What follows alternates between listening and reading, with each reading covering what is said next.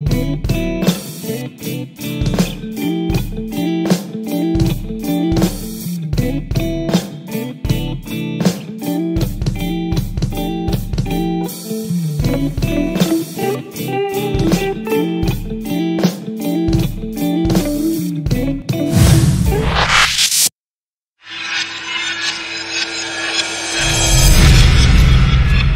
know what makes Minot magic to me?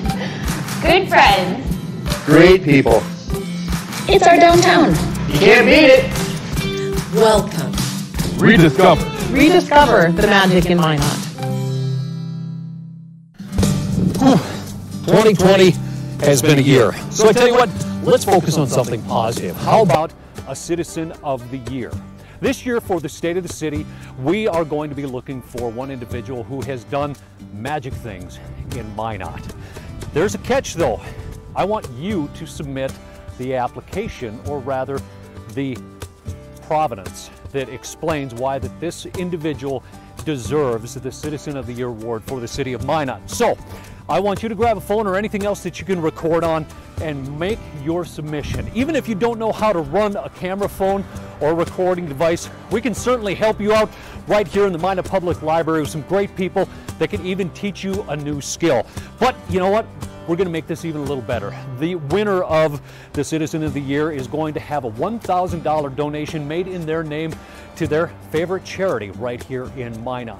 That is all compliments of First International Bank and Trust here of Minot, and even for doing such a great job of making that submission, the person that is submitting the video is going to be given $100 in chamber bucks, courtesy of North Dakota Farmers Union Insurance. So, how do you get those submissions? Well, we'll show you how.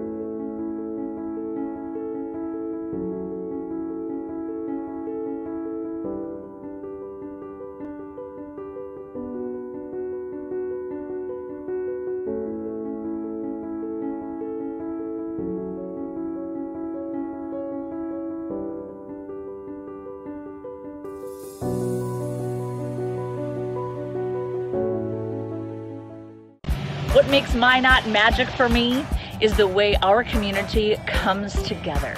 There is no other community that is able to come back from a setback like Minot.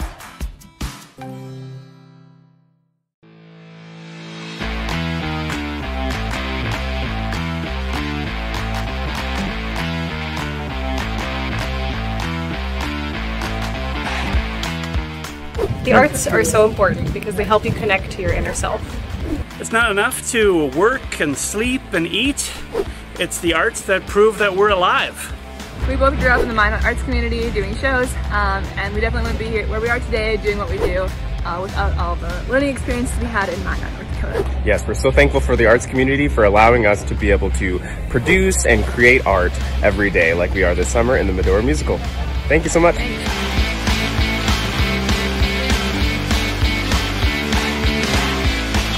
We all have stories and ideas to share, and an active art community helps us do that, whether we're the ones sharing or the ones listening. The theater events, the visual art events, there's lots of opportunities here in the Magic City. What makes the arts truly important to me is the vibrancy and learning, kind of inspiration and atmosphere that they provide to Minot. Well, as you can tell, sometimes it's rather a dead issue. The arts mean everything to me. They actually keep me sane and have kept me sane through this whole coronavirus mess. And music and theater and opportunities for expression, it beautifies our life, it makes our life worth living. Arts bring all the things that are good together, and Minot is a rich place for what we have.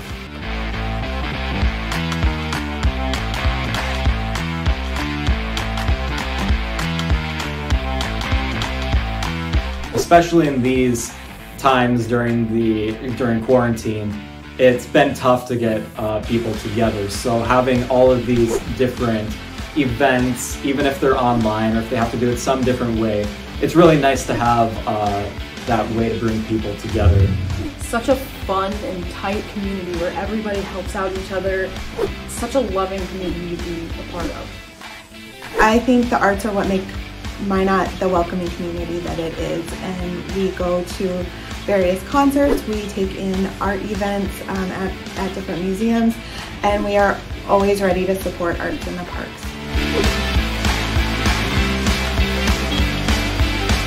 Get involved, it's so much fun.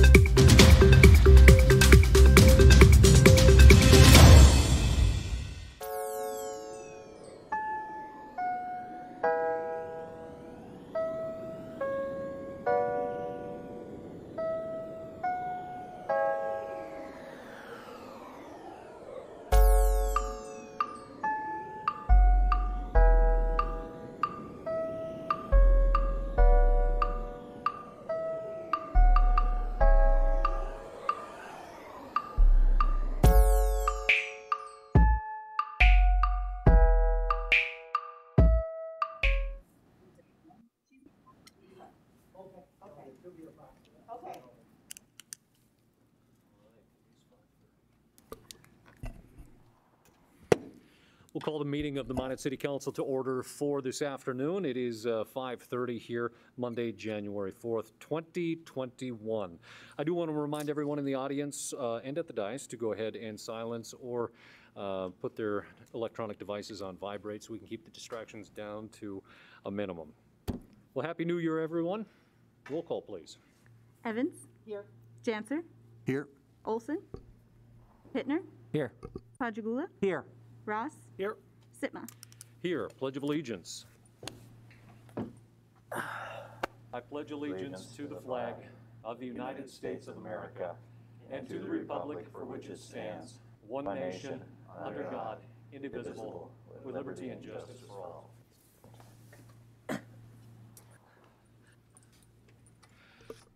We do have a couple of items before we get into the reports here.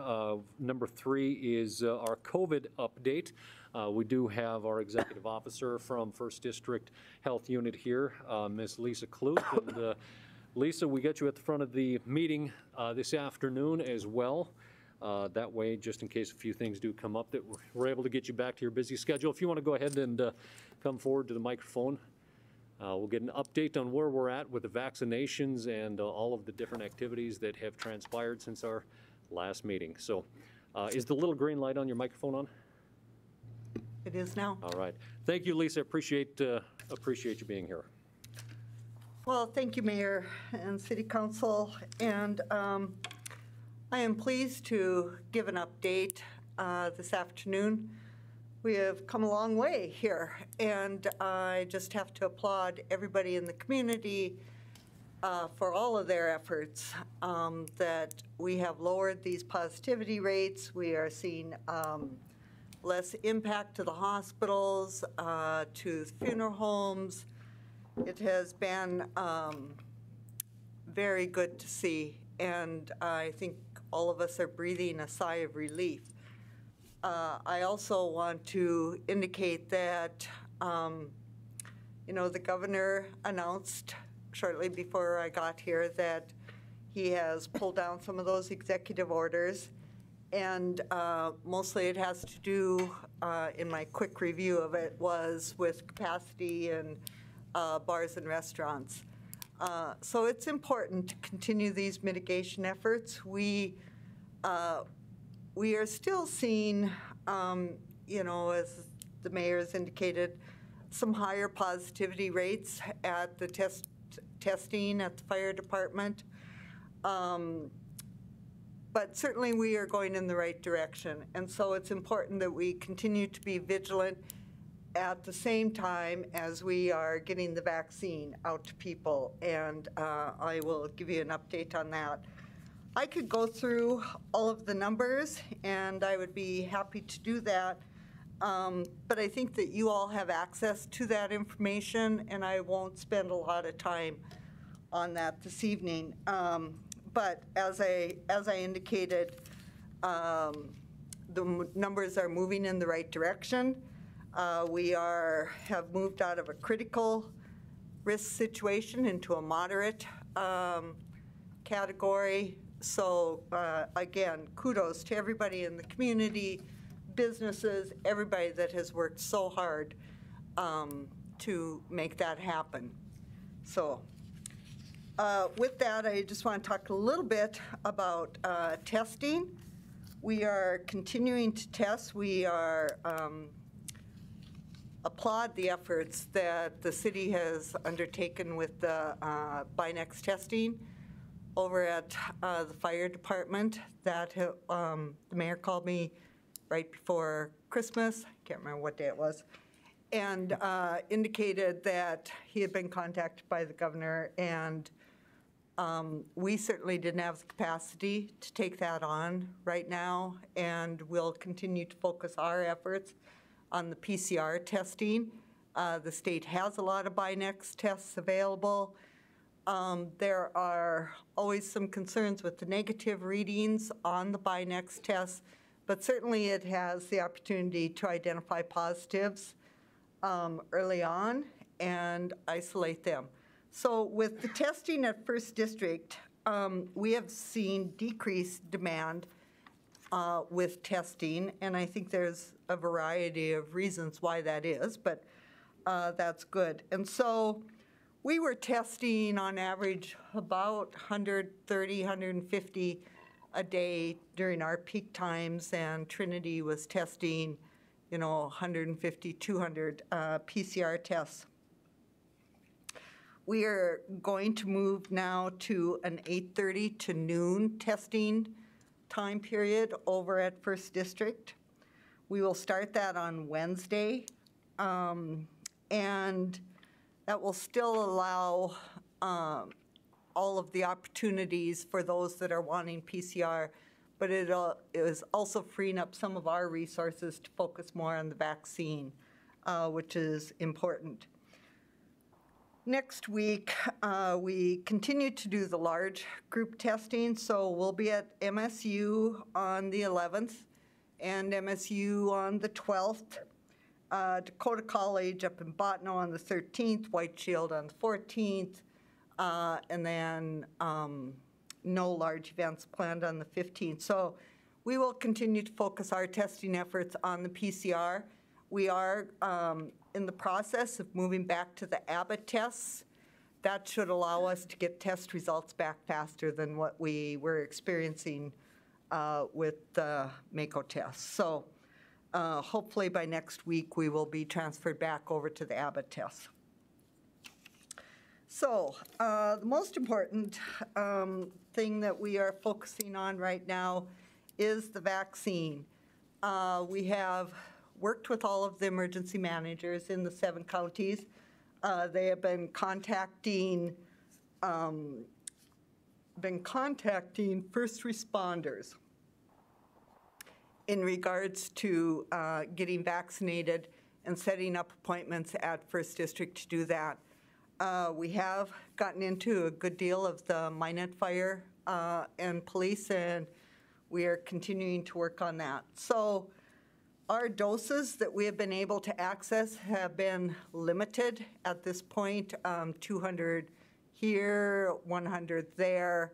And as those doses have come available, we have put those all into the first responder area. We are still needing additional doses for responders in our 7 counties.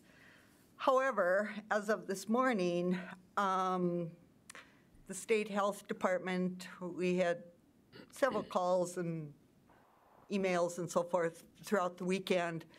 They did say that some additional doses are being made available. First District Health Unit has put in a request for an additional 1,000 doses. We anticipate that we will receive most of what we have asked for.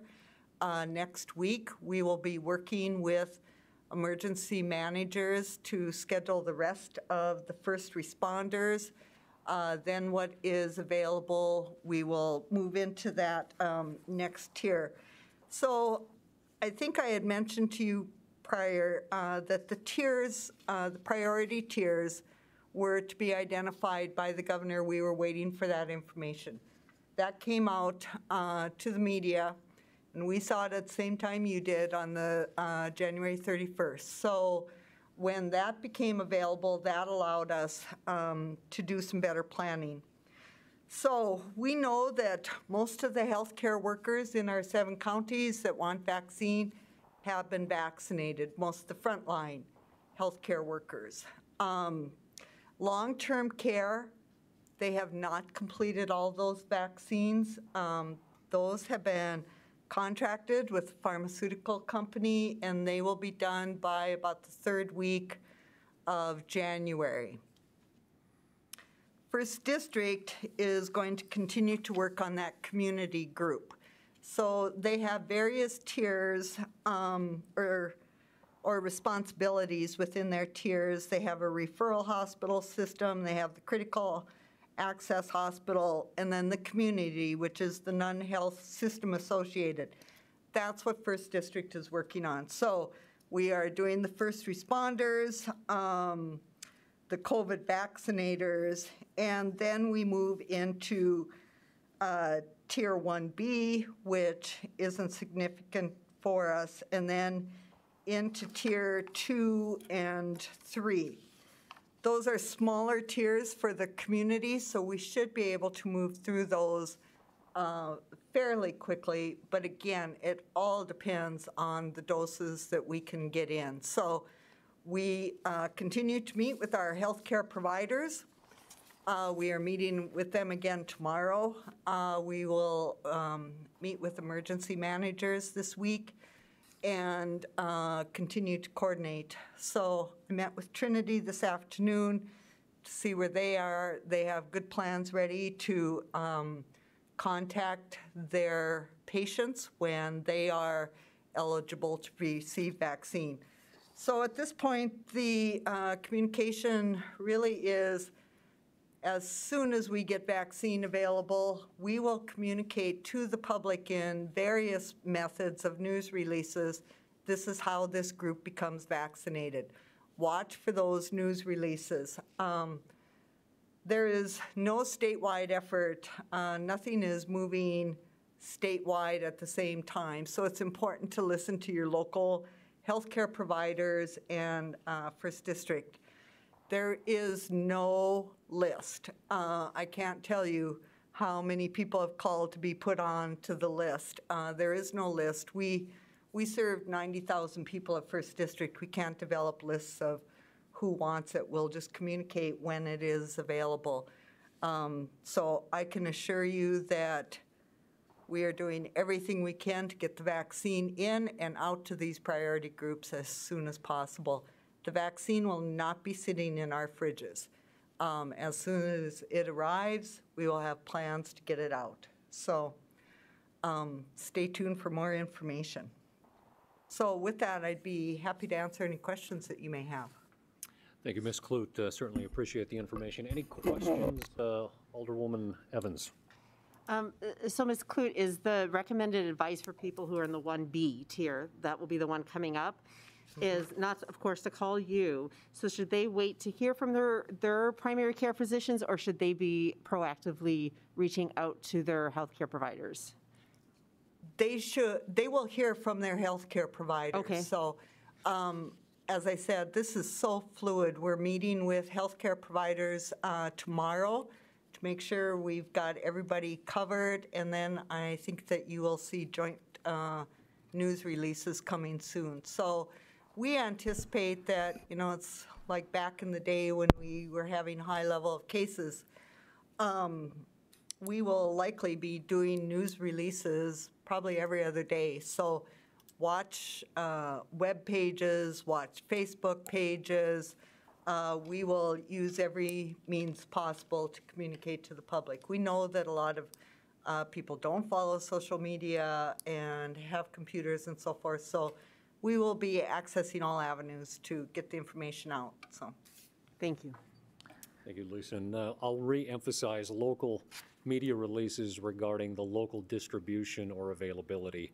As you pointed out, it is different throughout the state, and we're relying on the local folks to make sure that is disseminated. So, local media releases. Absolutely. Any other questions for Ms. Clute? Lisa, as always, we appreciate the information. Of course, the hard and diligent work of not only your folks, but all of the medical frontline workers. So please pass along our appreciation, and certainly to those that you speak to as well within the healthcare industry. Thank you. I appreciate that, and that support means a lot. It's been heartwarming, and I am just in awe of the work that is being done through various sectors on this, and boy, this community's come together well, and I'm proud of the partnerships that have been working together to do this. So thank you very much. Our next item is actually Mayor's Report, and this is going to fall on the front side of our Mayor's Report for today. We do have a couple of trophies, actually 3 of them sitting up at the front of the or right in front of the dais with us this evening. I know Mr. John McMartin from Minot Chamber MADC is here, as well as our Task Force 21 Chairman, Mr. Mark Janser, with a little more information on the hardware that is in-house tonight. Absolutely. Thank you, Mr. Mayor. It's extremely important to recognize that Minot Air Force Base this year was the recipient of the Best Bomb Wing Omaha Trophy, as well as the Best Missile Wing Omaha Trophy. We've had instances in the past where one wing, in competing with all of the wings throughout Strategic Command, has won, but it's quite rare when both wings have won in the same year, and it says volumes about the quality of the airmen and the execution of the mission out at Minot Air Force Base. So we're extremely proud of Minot Air Force Base and the important role that this dual nuclear base plays in strategic deterrence for our nation. The third trophy recognizes community support, and I think it's important that everybody recognize that the airmen would have difficulty doing their job if they didn't live in a community that was supportive, welcoming, and a great place for their families to live. And so the Barksdale Trophy is awarded every 2 years for the best community support to an Air Force Global Strike Command base. And so Minot won this in 2019, and so we are currently holding that trophy, and we're extremely proud to support our Air Force Base. So, Mr. Mayor, thanks for giving us a moment to talk about this and to recognize it. Thank you, Mr. Janser, and Mr. McMartin as well, and the rest of the task force team Minot that continually meets with different leadership within Minot Air Force Base. And certainly this is also an opportunity for anyone in the community within any industry or any individuals that want to participate in, I think, that connectivity. They can always reach out to the Chamber, Mr. McMartin, and find out how they can find some collection and collaboration with the great men and women who serve out at Minot Air Force Base between the different luncheons and breakfasts and different social gatherings outside of COVID. It has been, for me, eye-opening, the connection that everyone has between Minot Air Force Base and downtown, as all of them refer to it. It is exceptional to see, and that was also very highly noted within the different leadership and colonels and Secretary of Air Force and Secretary of Defense as well, I believe, within how much effort this community puts forth to ensure that Minot Air Force Base is home here at Minot. So, thank you. That also is part of my mayor's report here as well. I do have just a couple of pictures from that different presentation. My November meetings and activities, I did have quite a few, not nearly as many as the previous month, thankfully. We did have a couple of days break in here. But as you can see, a couple of different COVID coalition meetings. Of course, that is with First District, Minot Public School, our different health partners within the community, Minot Area Development Corporation board meeting. And then you can see there was a virtual nuclear triad conference that we were able to sit in and listen to. But there on the 15th, the Omaha Trophy Awards ceremony that Task Force 21 members were invited out to was the first time that we were actually back out on base since, I want to say, March, if memory serves correct. So it was nice to be back out and visit with the different, not only the wing commanders, but the rest of the men and women out at Minot Air Force Base, as well as some of the distinguished visitors that were there for the ceremony. Also that week, did attend the Team Minot breakfast at the Jimmy Doolittle Center, and then again on the 16th, another coalition meeting. The 17th, we've had a number of these governor's conference calls with the mayors across North Dakota, talking about the different opportunities and challenges and collective, I think, idea brainstorming on some of the different activities that we've been doing through COVID. I did also attend the Minot Air Force Base 5th Medical Group ceremony out at Minot Air Force Base in recognition of all the fine hard work that the 5th Medical Group has done through COVID in supporting both the missions of the 5th Bomb Wing and 91st Missile Wing out at Minot Air Force Base, as well as security forces, have done outstanding work in ensuring that those missions were continuous and without interruption. I did stop over for Minot's Water Superintendent Mark Vollmer's retirement after 24 years here with the city, so I want to congratulate Mr. Vollmer one more time. As I mentioned in the previous meeting, we did have a Ward County Ward meeting this month, and then we did also have a Mouse River Enhanced Flood Protection Project Legislative Planning Conference call with the Department of Emergency Services. This was what Ms. Lisa Clute had referenced the day before Christmas Eve. We did get a phone call. I did get a phone call talking about wanting to take a look at the Binex testing and on how we might be able to stand that up within the community. So I referenced that specifically on the 23rd. I'll go back here. We did have then on the 26th, right following Christmas, planning conference call, and that was with the Minot Fire Department, not only our fire chief, but our assistant fire chief, Mr. Lakefield, and a few other folks within the city, as we were trying to figure out how to best do this efficiently within the community. So I will give the credit to our fire department officials who had come up with the idea as we were trying to research locations with 4,000 square feet of open space to be able to get people in and out safely, given all the COVID restrictions. And we were able to use fire station, our Central Fire Station 1, with the drive-through capabilities. Then on the 17th, we did have another conference call. On the 18th, then, let's see here, I'm behind one here. Sorry, the 29th was the virtual meeting with the North Dakota Mayor's 30th City Manager meet and greet here in Council Chambers, and also conducted a little bit of a legislative update planning meeting afterwards. Another COVID coalition meeting, and then was the 31st and on the 2nd of January, COVID quick test conference call updates, and another media interview earlier today. But I wanted to take a special note, a special couple of marks. We've done over 11, and I say we, the fire department has done over 1,100 tests since the 28th when they stood up the operations for the drive-through. We're running at about a 9% positivity rate within that testing.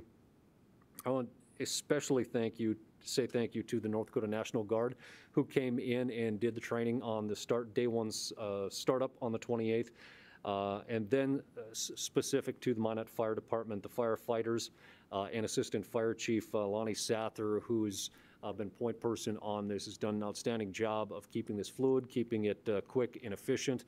And Chief, I want to make sure that you pass along our thanks. We've had a tremendous support from the community since this was announced, so we're greatly appreciative. And of course, the different city employees. It's not just the firefighters that are volunteering to work the overtime, or the administration staff that is working during the day, but we've had city employees for the weekends that have volunteered to come in and work some overtime hours, as well as actually our Ward County Emergency Manager and others who have volunteered to come in and train in and work through that. So outstanding job through this. We have adjusted hours. Make sure that you go to the city's website as we continue to move forward. I expect those hours to continue to evolve as need and positivity rates will dictate coming down the line. As you can see, I forgot to update my October meeting activities to December and January on my final page. Outside of that, I did have 18 other meetings regarding city business and, of course, many other phone calls, emails, social media, and staff interactions through the month of December and January. Certainly stand for any questions, whether it's the drive-through testing or interactions on the state level or any of the other meetings or business throughout the month. Before I introduce our newest city manager here, I want to take a moment. I'm going to come down front, something I forgot to mention before the meeting, so hold on one moment.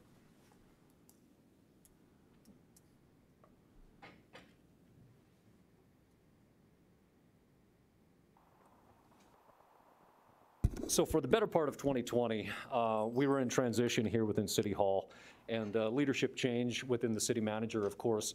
Alderman Pottergool had mentioned this at our last meeting, but I want to take a special moment and recognize Mr. Lakefield for a lot of hard work through a very difficult time of not only transition within the city manager position, but then through COVID. I can't tell you how many times I called him on weekends or evenings or interrupting every lunch, I think, for about 3 weeks there, and always was on top of things. So Mr. Lakefield, I do have, if nothing else, a small token of my appreciation. I think the rest of the city, if you would, certainly grateful that you were able to step in probably one of the most interesting situations that we've had in a lot of recent memory. So like I said, it's a small token of appreciation, but I greatly appreciate the work that you have done over the last 6-8 months through all of this. So you did an outstanding job, and we were lucky to have you even through all of the transition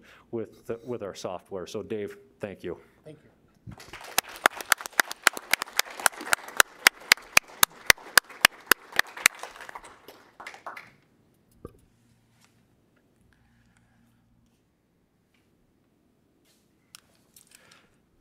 And with that, our new city manager is at the dais with us this evening, and I certainly want to take a moment to, one, introduce Mr. Harold Stewart and say welcome to our city council meetings. I think we might be able to keep this one shorter than most. We'll see. No promises. But we're happy to have you here, sir, and I will hand over the remote control for your report this evening, sir. Thank you. It is indeed a pleasure to be here, finally. It's always difficult, both personally and professionally, making these transitions, but I'm definitely very excited to transition here to Minot and hopefully start a long period of service here, working with council, staff, and community leaders and partners to make Minot the best we can. I do have a brief presentation here due to a short week last week and being the first time on the job, and a lot of the staff being out of the office, using some personal time and those types of things. This probably is not the format that I will normally present, but in the future, there will be a report available as part of the council packet for purposes of transparency in preparation for the meeting and those types of things. But here today, I just want to go over briefly, just a brief introduction. Again, thank you for having me. Just some key roles there that I play. I take very seriously my role as a public servant. There's a reason why I chose city management as a profession. I want to make communities better and stronger, and I'm excited to bring that passion here to Minot. But also in addition to that, I take my responsibilities as a husband and father as my most important roles and responsibilities within my life. And I've been a leader since I was a kid, ever since probably joining in the Boy Scouts and working my way up. And again, happy to bring those skill sets here. I have probably close to 15 years in public service, and 12 of those have been as a city manager prior to Minot, in being city manager in 3 different states, Ogallala, Nebraska, Knoxville, Iowa, and Warrensburg, Missouri, which is the home to Whiteman Air Force Base and the University of Central Missouri. So some dynamics there that I think translate very well here to the community of Minot. I was also on a meeting today with the League of Municipalities and talking about my perspective of dealing with local government issues in several states. And hopefully that will be a resource to the state of North Dakota as well going forward. I have a master's in public administration from the University of Kansas. Those that may not be familiar with the world of public administration, University of Kansas is routinely ranked by U.S. News and World Reports as the #1 program in the country for city managers, and is looked to very prestigiously within the profession. They're pretty much considered the Harvard of city management.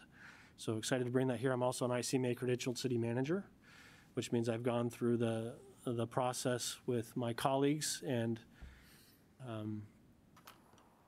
my profession to make sure that I'm administering and doing my responsibilities within best practices of city management.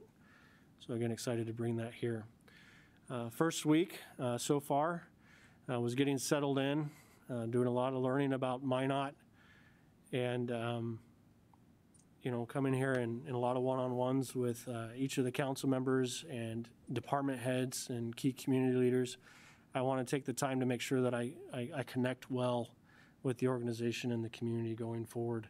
I have a lot of people asking me, what is it that I want to change? You know, what am I going to change? What am I going to focus on?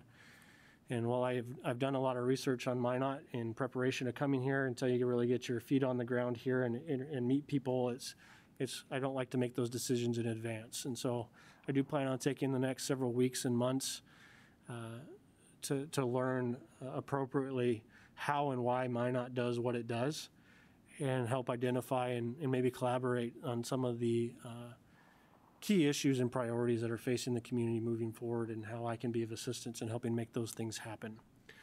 But a lot of that's going to be in talking with key stakeholders and staff and those types of things, and understanding the culture and the character of Minot and the organization of the city of Minot going forward. And then, of course, the routine things are getting settled in with paperwork and software and systems, and most importantly, as the mayor alluded to earlier, a brief meeting in the middle of last week with regards to the legislative session. Obviously, that starts later this week with COVID changing the dynamics. We're kind of adapting with that, which will include any time that we're speaking to any of the legislatures or providing testimony, a lot of that has to be uploaded in advance. And so working with staff right now on how we're going to present that message, both on behalf of Minot, but the entire region with regarding to flooding issues and those types of things, and how we're going to be a partner regionally to help make those things happen, and how the legislature can help with that. And so we're working on that. So it was a very busy first week. Weeks coming ahead. Again, just kind of a summary here of a lot of the things I just spoke about, but meeting with a lot of people, preparing for the upcoming legislative session, getting familiar with major city projects. I've already been on a tour with the Public Works Department, getting eyes on a lot of the key projects that are going forward, especially with the legislative session coming up. My initial meetings with department heads will be a one-on-one, get to know, set expectations for communication, those kinds of things. But then I want that to be followed up with a tour of each department specifically. Get to know a lot of the staff that are within those departments and the projects, and hearing their perspective of the projects they're working on, but also how they feel supported as an organization, so I can assess those things as well, and how we can do that better to make sure that our employees have the right tools and training necessary to do their jobs effectively on behalf of the citizens of Minot. And then obviously meeting with legislators one-on-one. We did have a couple of them come to the meet and greet last week, and I appreciated meeting them, but I want to reach out to the other ones as well. The big thing for me is building relationships, both internally and externally, for the city of Minot, and making sure that we are seen as a regional partner and as a community partner. And I think I said this at the meet and greet as well, that my goal and aspiration is to make sure that Minot is seen as a leader and one who does things in accordance with best practices. So as people throughout the state and country are dealing with issues, that Minot becomes one of those names synonymous with how to do things the correct way. And that's my goal and objective for the city of Minot going forward. And in the meantime, I'm I'm reading all the city policies, personnel policies, codes, state regulations, et cetera, and making sure that I know the lay of the land and what the proper process is for doing things. And again, the how and the why those policies are in place and how they were created. And then that way, in the future, I can provide some input into, if any changes are needed, how that can be done more effectively and why that's important. But I imagine in many ways, a lot of those city policies or codes and things are working just fine and may or may not need any tweaking at all. So that's my focus here over the coming weeks. Again, I'm very excited to be here. My family is very excited to join this community and be very vested here. Believe it or not, even my high school and middle school sons are very excited about coming to Minot. That was a big win for us. It's a difficult age to move, but they are very excited to be here and be a part of the community. We brought them with all the kids with us as part of the interview process, and they all fell in love with Minot, and we're very excited to be a part of this community for the foreseeable future. And I continue to be impressed with the quality of leadership. I had the opportunity to interview in 2014. I was impressed with the leadership then, but even comparing over that short stint from 2014 to 2020, or 2020, the progress that this community has made is very impressive, and I'm very excited to be a part of that and hoping to continue that. And I guess my final piece would be is transparency is very important to me, so I'm very open to council or staff or any citizens that have any questions on how to engage with their government or how or why to participate in a process and how and why decisions are being made. That's a priority to me, and please don't hesitate to reach out to me and contact me, and I will take the time necessary to make sure that connection and that interaction happens in a positive way. I'd be happy to answer any questions that any of the council has. I know the council knows a lot of this, and this is by way of introduction for the public just as much as it was for the council, but again, very excited to be here, and I'm very optimistic that there'll be some very positive happenings within this community over the next several years. Thank you, Mr. Stewart. Any questions of the city manager? Certainly, we'll look forward to the upcoming reports as well as interactions in the weeks, months, and likely years ahead. So, welcome. Our next item on the agenda is our city attorney's report. Ms. Hendershot.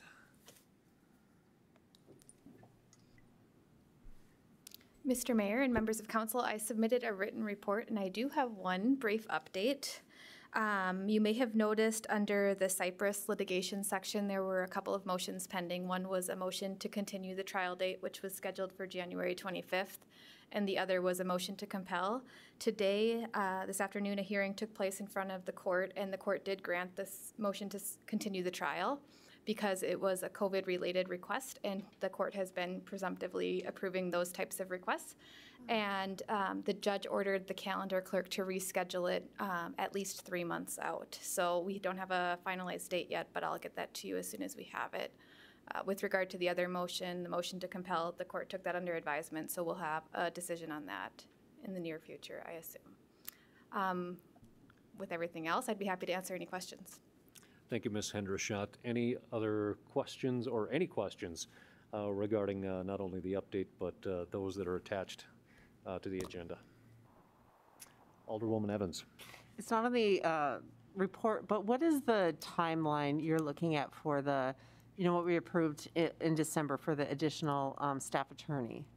Mr. Mayor and Alderwoman Evans, that was advertised, and the advertisement closed on January 1st. Okay. We have 6 applicants, and so we're looking to schedule the interview process. Terrific. Yep. Great. Good news. All right. Thank you, Kelly. Moves us into our next section of the agenda for this afternoon. We're looking at consent items. We have 7.1 through 7.8. Are there any individual items within consent that need to be pulled for individual consideration? Just look through the audience here. Again, these are all items within the consent agenda that would be approved if the motion is made with recommendations from staff. Seeing none, Alderman Pittner. Mayor, I move consent on the remaining items. Second. Motion to pass on consent from Alderman Pittner, second by Alderman Janser. Any discussion on the motion? Second call on discussion. Final call. Seeing none, please call the roll. Pittner, Yes. Padragula, Yes. Ross, Yes. Sitma, Yes. Evans, Yes. Dancer. Yes. Motion is approved. That takes us to next section of our agenda. These are the action items. 8.1 is public hearing, the Renaissance Zone case M-96, conditional approval of Dakota Apple Partnership. At its meeting of December 17th, 2020, the Renaissance Zone Review Board reviewed an application for the project M96 filed by Chad Thompson of Dakota Apple Partners for a new construction project on a multi-tenant retail store. Dakota Apple Partnership is requesting a 5-year property tax exemption, including improvements on the property located at 304 4th Avenue Northwest. The recommendation is the Renaissance Zone Review Board recommends conditional approval of the Renaissance Zone application M96 for a 5-year property tax exemption, including improvements on the property located at 304 4th Avenue Northwest. Again, this is a public hearing for anyone to come forward and speak either in favor or opposed to the recommendation. Again, this is a public hearing for anyone to come and speak in favor or in opposition to the recommendation from the Renaissance Zone Review Board.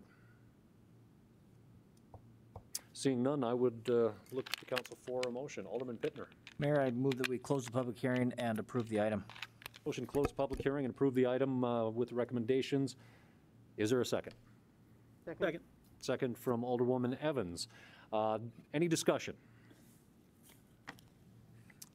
Alderman Pittner. I obviously sit on the Renaissance Review as a liaison for the council, and I'm excited to see projects like this coming forward, and I'm excited to see that this program is working to help incentivize development of relatively underutilized parcels within the city. And I think this project and program is working as intended, and I'm excited to see more of these in the future. Any other discussion? Second call. Final call for discussion. We have motion to approve. Please call the roll. Pittner, Yep. Padragula, Yes. Ross, Yes. Sitma, Yes. Evans, Yes. Janser. Yes. Motion is approved. That takes us to 8.2, no parking on 10th Street Northeast at 9th Avenue Northeast. The engineering department was contacted by the Minot Public School Transportation Service about the school buses having difficulty navigating on eastbound 9th Avenue Northeast right turn movement to head southbound on 10th Street Northeast. Both 10th Street Northeast and 9th Avenue Northeast in this vicinity are 24-foot wide roadways that currently have no one side of the road designated as no parking. It is the engineering department's as well as the Minot Public School Transportation Service feeling that if a short no parking zone was created on the east side of 10th Street Northeast, immediately south of 9th Avenue Northeast, that the school buses along the city's maintenance and emergency services vehicles would be better able to navigate that intersection. Recommendation that is that the council pass a resolution to add a parking restriction to the following location: east side of 10th Street Northeast, south 50 feet from the center of the 9th Avenue Northeast intersection. What are the wishes of the council? Alderman Janser. I'll move the recommendation. Motion to approve the recommendation. Is there a second? Second. Second by Alderman Ross. Motion was made by Alderman Janser. Any discussion on the motion? I was just wondering if... Oh, sorry, Alderman Janser. I just had a question related to, is this a permanent 24-hour parking restriction, or is it in any way timed for school? Thank you, Alderman Janser. Would look to staff for a little clarification. Mayor Sitma, Alderman Janser. The intent was to do a traditional no parking, so it would be 24 hours a day. Okay, thanks. Thank you. Alderwoman Evans. Did you hear anything from residents on the street, either supporting or objecting to this designation? We did not reach out to residents for this particular resolution. Okay. Thank you. Any other questions? Thank you, sir. Appreciate it. Any other discussion on the motion to approve? Any further discussion? Final call. Motion is to approve. Please call the roll. Janser, Yes. Pittner, Yes. Quadrigula, Yes. Ross, Yes. Sitma, Yes. Evans. Yes. Motion is approved. Number 9 is personal appearances. This is an opportunity for anyone to come forward and speak on any item that is or is not on our agenda. We just ask that you state your name and affiliation and city of residency.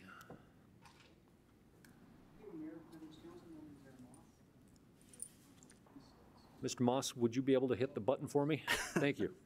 How about now? Perfect. Good evening, Mayor and members of the council. My name is Aaron Moss with the North Dakota Fraternal Order of Police, Souris Valley Regional Lodge number 7. And I just wanted to speak briefly tonight to bring to the attention of the council a rather sad but necessary reminder of a anniversary that is about to occur later this month. Nearly 100 years ago, on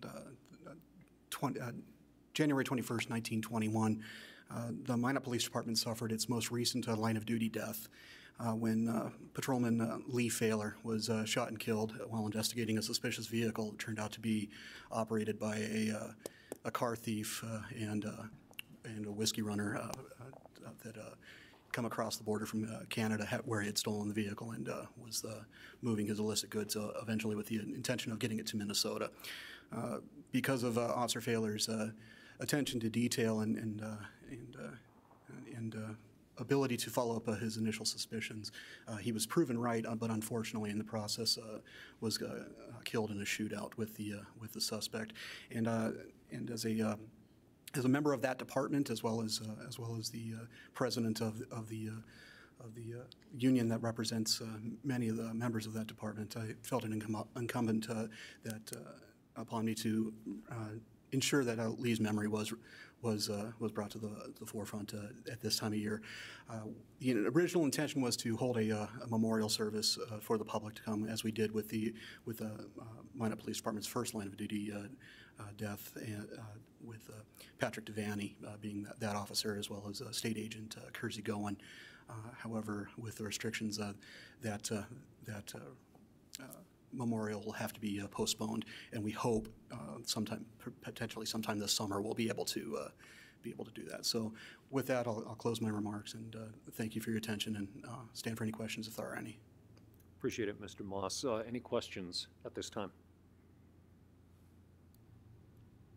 Thank you, Aaron. I appreciate you bringing that back to our attention, and certainly we'll look for that perhaps in the spring or summer as restrictions, we hope, become less necessary.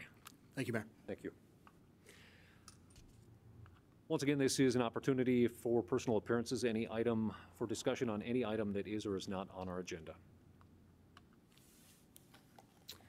Seeing none, moving on. This is under the miscellaneous and discussion items number 10. We don't have any item that I have on mine. Is there any other item that is needed for discussion at this time from council?